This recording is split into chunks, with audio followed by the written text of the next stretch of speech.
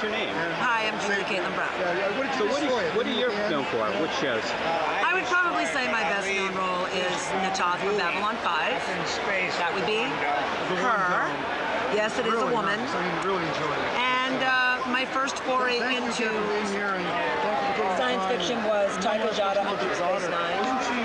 And then I came back and did Vekor in The Next Generation. I also did a role on Sliders, but that picture is so ugly I don't put it on my table. Was it a one-shot deal or a multi-episode? It was a one-shot deal on Sliders. I played the first female Kromagg, Colonel Kesh. I think I saw that episode. Yeah, she's pretty crazy. It was fun. I had really bad teeth and I was bald.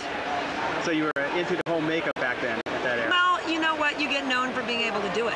For being able to take the physical challenge of being in that much makeup, the 3.5, 4.5 hours in the makeup chair, and having a good attitude and being able to say your lines. Because a lot of people, the heat and the duress of being in that kind of makeup would start to mess with their brain and they just couldn't remember their lines. Also, too, the costumes of some of these characters is pretty big, like your Babylon 5 one. Yeah.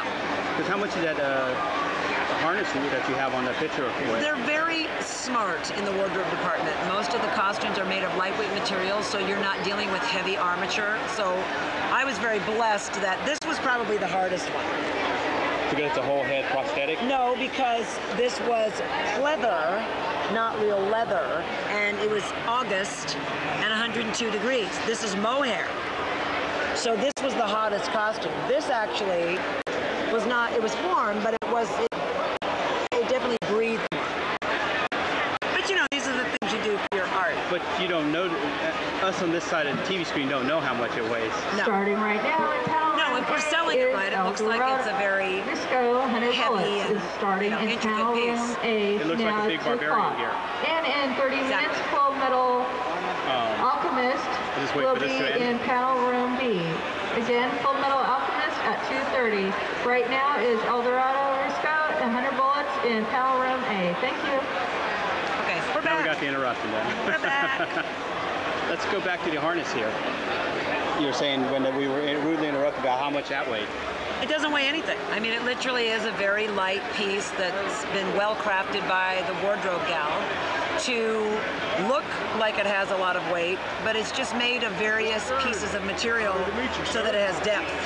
But About how it doesn't thick really would you weigh say much. that was? Well, you know, it goes from my shoulders to my waist. So was it as thick as the CD cover, would you say, or a little bit thicker than that?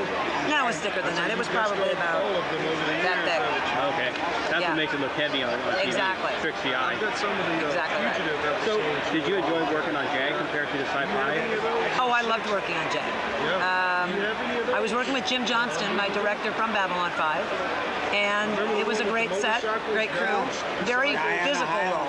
I was playing a drill instructor accused of killing her recruit, so we were doing a lot of forced marches and boot camp and running up and down hills, and it was intense. So what was your, out of all your roles you've done to date, which is your favorite? Well, as far as science fiction, Kajada was a great character to play. But Na Toth truly was the best written character, the most in-depth character. I wish I could have done more of her, but the makeup was hard on my face. I just did a really fun part called Tammy Tenise in a picture that's going to come out this year called All About Evil. And for sheer, it's a horror film, my first horror film. And for sheer camp and horror and just fun and scary, I would have to say Tammy Tenise was a blast to play. Absolutely. Thank you. Thank you. Is there anything you'd like to say to the viewers of Wasteland TV and Modesto before we sign off? Well, I want to say hello to all of you. This is my stomping grounds. I was born in Marin, California. And please look out for my short film, Thoughts of Suicide on an Otherwise Lovely Day, which will be coming out later this year. Well, thank you. Thank you. And have a nice day. You too.